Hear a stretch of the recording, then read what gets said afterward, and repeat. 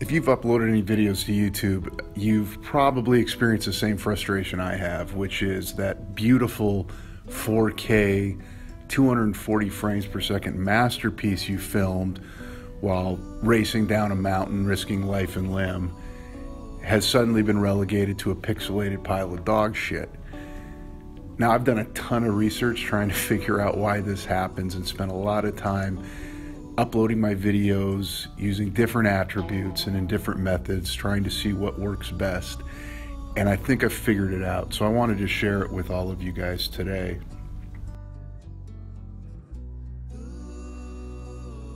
First off, it helps to understand the mechanics of how YouTube processes videos. I promise only a little techno babble here, but it's good to know. YouTube compresses your video down considerably in order to save space on their servers. Bitrate is mainly to blame for this, and without going into too much detail, just think of bitrate as how much data can be processed at any given time. A higher bitrate allows for smoother video when your image is rapidly changing. Therefore, your best video will come when the changes on screen are minimal. This is why third-person footage, for example, where the cameraman is standing still, results in the highest quality image on YouTube, since the amount of changes on screen are far less than point-of-view shots where you're riding at 30 miles per hour through dense woods, trying not to get decapitated by downed trees or oncoming motorists.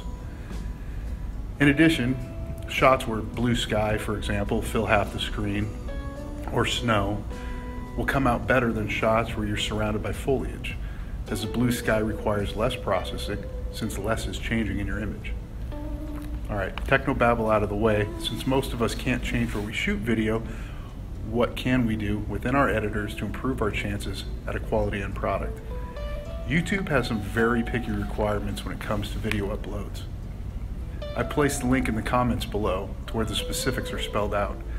Depending on the sophistication of your editing software, you may not be able to tweak all of these settings to meet YouTube's demands, but more is better than less.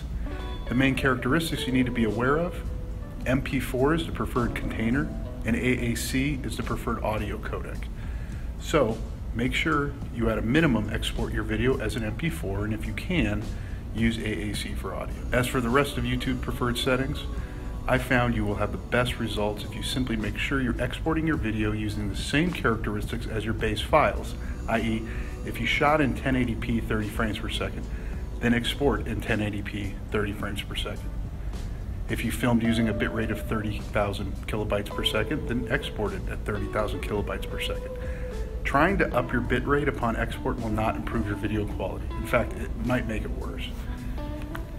To check your base file's characteristics, go to the file properties, and under details, you can see the frame size, bitrate, frame rate, and audio settings. Just match those up with the settings when you go to export out of your video editing software. Be patient. Just because YouTube says your video is ready to view doesn't mean they're done processing it.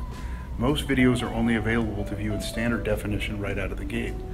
You'll need to wait up to a few additional hours for YouTube to convert it into high def. My recommendation: upload your videos privately and switch them over to public once YouTube is done converting them to high def. YouTube uses two codecs for encoding videos, AVC and VPO9. You don't need to know what a codec is, only know that VPO9 is the one you want.